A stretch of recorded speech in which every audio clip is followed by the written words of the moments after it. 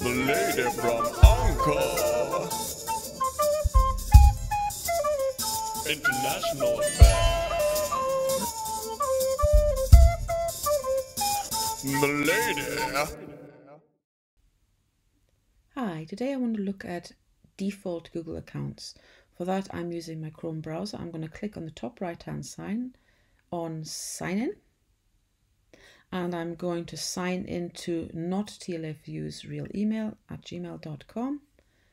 And I am then going to click on the avatar on the top right-hand side, and I'm going to choose to add an account. And the one I'm going to add is also not really TLFU's email. Enter my password, and I'm now signed into that one. Now, if I click on the updated avatar at the top right-hand side, you'll see that the first Google account I signed into has been marked as the default. And that is how you set a default Google account.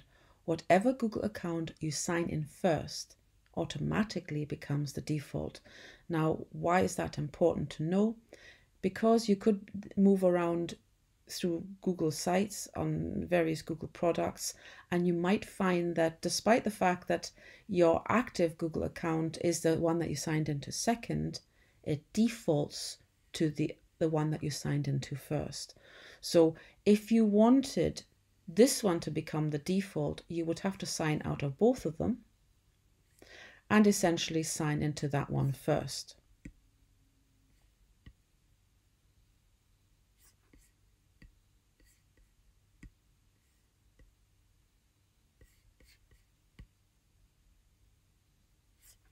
And if I click on that on the top right-hand side, you will see that now I have reversed the default.